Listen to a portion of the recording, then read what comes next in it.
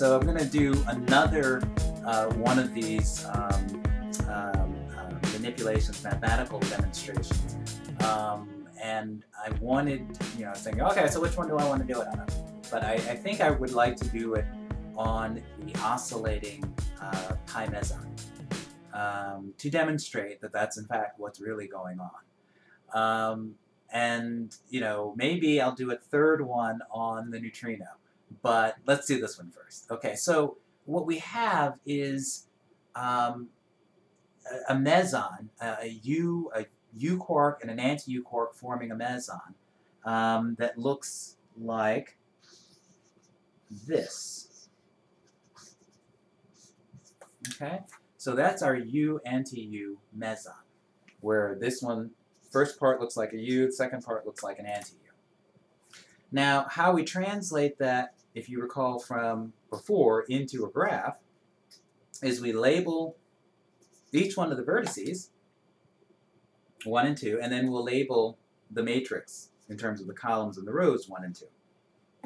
So, in the first entry, let me just demarcate it that way, but in the first entry here, 1, 1, we ask the question on 1, how many times is it connected to itself? Excuse me. And the answer is 2. So we write in 2. Now we ask the same question on this vertex. How many times is it connected to itself? And the answer is 2, but in a minus sense. So we put in a minus 2 here. Really simple. And now we ask the next question, how does 1 connect to 2? Well, the answer is that 1 connects to 2 with a single edge. The single edge is represented in our matrix by the number 1. And similarly, we ask the same thing, how is 2 connected to 1? And the answer is the same way, with 1 edge. So we put a 1 in this spot, a plus 1 here. Okay?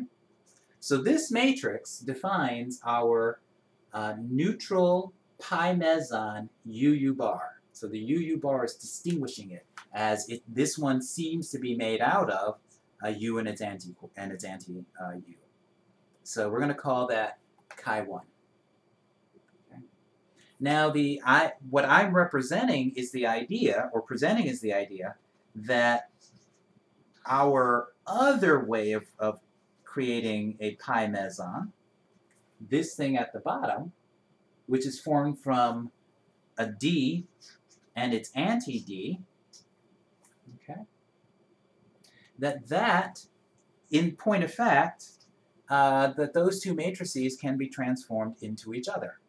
So, the matrix that represents this, again, it's done in the same way. We've labeled each one of the vertices 1 and 2, and now we recognize that on vertex 1, right here, that there's one thing sitting on it, and so we put a 1 right here in the 1, 1 slot, a plus 1. And on vertex 2, right here, there's a minus 1 thing sitting on it, and so we put a minus 1 in this slot. And there are 2 edges right here, edge 1 and edge 2, that actually connect these two things. So when we go from 1 to 2, we go along 2 different edges to do it. So that 1, 2 entry is 2. And the same thing in reverse. So our matrix looks like this. Okay? We started up here with a 2, minus 2, 1, 1, and now we have a 1, minus 1, 2, 2. So we're asking the question, can those two things be transformed into each other? And the answer is yes. Now, the way we know that the answer is yes is because we find the characteristic equation of each one of those matrices first. And if they share the same characteristic equation, then they're transformable into each other.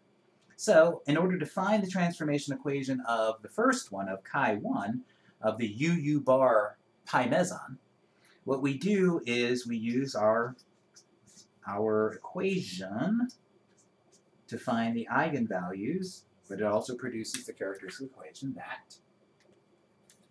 And we stick in the values. We've got our chi as 2, 1, 1 minus 2, and we're subtracting from it lambda 0, 0, lambda, as we've done before. See that? That's the matrix, and then we're subtracting this thing, which is that thing here. And when we do that, we come up with an equation, or with a matrix that looks like what follows here. There's 2. That's our matrix that we end up with. And now we take its determinant. And when we do that, we get the monomial, which basically means a polynomial in one variable. And we work out the monomial. We make it, we multiply everything up and make it look pretty. So our monomial in the non-pretty way looks like this. That's just taking the determinant of this thing. But we pretty it up by multiplying it out and arranging terms and doing the yada yada what's. So we work it out. Aren't you lucky that I'm actually working it out with you? My goodness. So you can see if I actually make a mistake.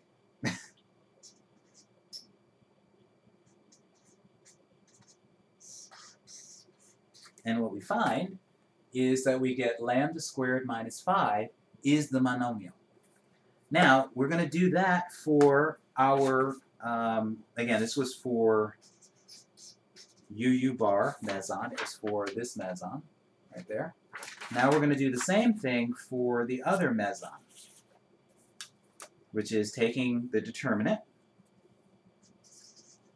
of its characteristic, taking the determinant of its matrix, and that would be 1, 2, 2 minus 1 minus lambda 0, 0, lambda.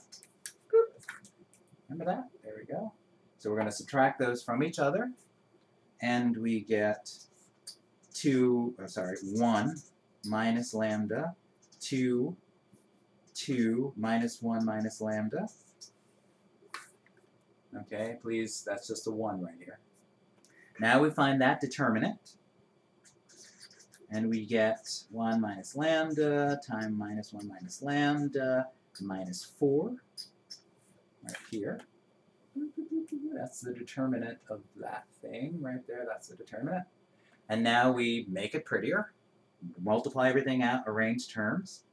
So minus 1, and then plus lambda, and then minus lambda, and then plus lambda squared, and then minus 4, and we get minus 5 plus lambda squared.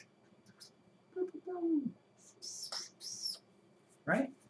So this pretty little polynomial, or monomial, since it's only in one variable, is, in point of fact, the same freaking monomial that we just got before with the other version. This version is the UU bar, this version is the D bar Pi-meson. So we know, mathematically, that these two matrices can be transformed into each other with a similarity equation.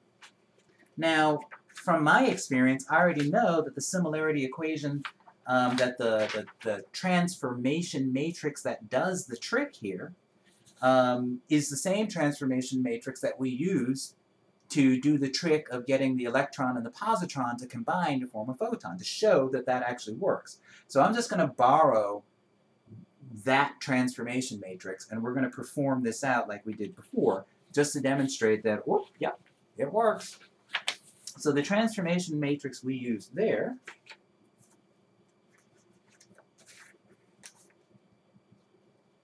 looks like this. Oh, golly. I've got all sorts of strange pieces of paper looking at me in the face going, don't use me, don't use me. So give me a second, I'm rearranging. Okay. They're saying don't use me because I've got written stuff on them that I want to keep. Okay, so our transformation matrix was using that orthogonal cosine, sine, cosine matrix and putting 45 degrees in there. So it was the 1 over the square root of 2, 1, 1, minus 1, 1. That was the transformation matrix that we used. Our transformation equation, or evolution equation, says take the transpose of that, multiply it by chi1, which is our UU bar meson, multiply that again by the transformation matrix, and you should get chi2, which is our DD bar meson. Okay, so that's our transformation matrix right here, our evolution equation. Let's see if it works. So we're going to take the transpose and a matrix and multiply transpose of the transformation matrix, multiply it by our UU bar meson. I know this is a lot of hefty lingo here. I apologize, but it's always good to be precise. That's the whole point here. And then multiply it on the other side by the regular t. So that equation here is in fact this written out matrix equation here. Okay. So if we work that out, and let's work it out, let's see what happens. So we can move the 1 over the square root of 2, combine the two since they're really being multiplied by each other, becomes 1/2. We multiply the first two matrices together and see what happens. We get 2 minus 1 being a 1. We get 1 minus 2, which basically becomes 3. We get 2 plus 1, which is 3. And we get 1 minus 2, which is minus 1. That being multiplied by the t on the right-hand side. Okay, so that's multiplying right here, these two matrices right here, and now we're just bringing this one here, we're just bringing this one here down to this, and now we're multiplying these two, which becomes 1 minus 3, which is minus 2. 1 plus 3, which is 4, 3 minus 1, which is 4, and then 3 minus 1, which is 2. Okay, it becomes that down here. And if we multiply that times the 1/2 here, we can see that that becomes minus 1, 2, 2, 1. Okay. Right? That's what it becomes. Now, if we draw this out, we find that it really is this thing down here. Okay? Right here. The difference, there is a subtle difference that I know someone's going to find, but the subtle difference is that that minus 1 is in point of fact up here, and this plus 1 is in point of fact down here, which basically means that if we draw it back out, that the negative the negative tadpole is on the first vertex and the positive tadpole is on the second vertex. Okay, that's what it looks like. Which is essentially the same thing right here. It's just reversed. It's just, you've labeled it, you've literally just switched the particle, you know, 1 is 2 and 2 is 1. So you've just turned it around.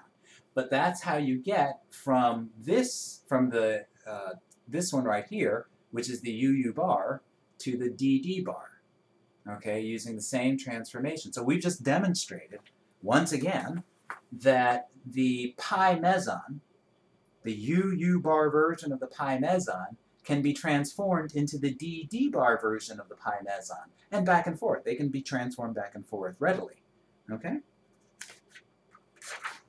So I wanted to at least show you that, because it's fair and near and dear to my heart. So we've shown a couple of things. One, we've shown how a particle and its antiparticle can form a photon, and we've shown how the UU bar Pi-meson and the DD bar Pi-meson keep transforming into each other. And we're going to stop it here, but I really would like to show some more things.